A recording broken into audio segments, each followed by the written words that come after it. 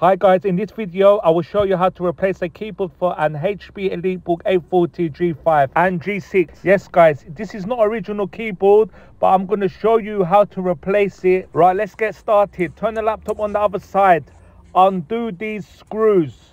So 1, 2, 3, 4, 5, 6.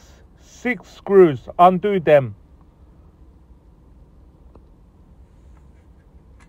So now just lift up the cover. Now there will be 2 screws you need to remove. One from here and the other one from here.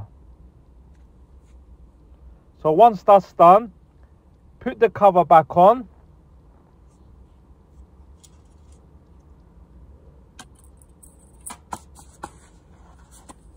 And then turn the laptop on the other side.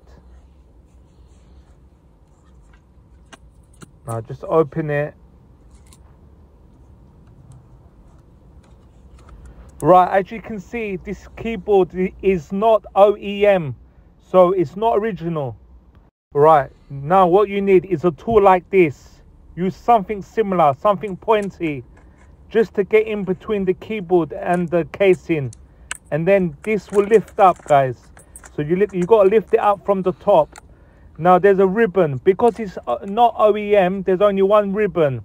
So that's the ribbon for the keyboard. That's the pointer if you've got original keyboard. And that's the backlit keyboard. That's the ribbon. So guys, once that's all removed, all 3 cables, lift up the keyboard. And then vice versa. You put your keyboard back in. If it's a replacement one just like this, which is not OEM, then you just need to put the keyboard ribbon. That's it. The other 2 ribbons, such as the pointer in the middle of the keyboard, which you will find on the original, and the backlit will be empty. So there's no ribbon for that one. Just this one, guys. So I'm going to just slot it in there. It's a bit fiddly, but once you slot it in there, that little black clip, you push it down and it will secure the ribbon.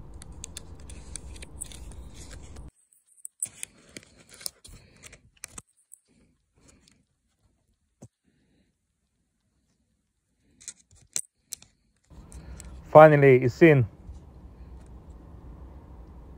Now I clipped it in. That's secure. Right. Now what you need to do is align it at the bottom. Can you see them little clips? Just make sure you push it down. It securely goes in. Just like this. Yep. Now that's it. You push it down from here now. Keep pressing with your fingers so it's securely in the keyboard.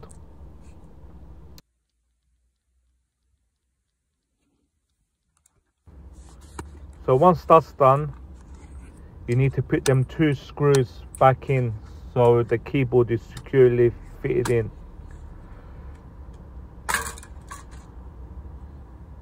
So don't forget, guys, 1, 2, make sure you put the screws back in.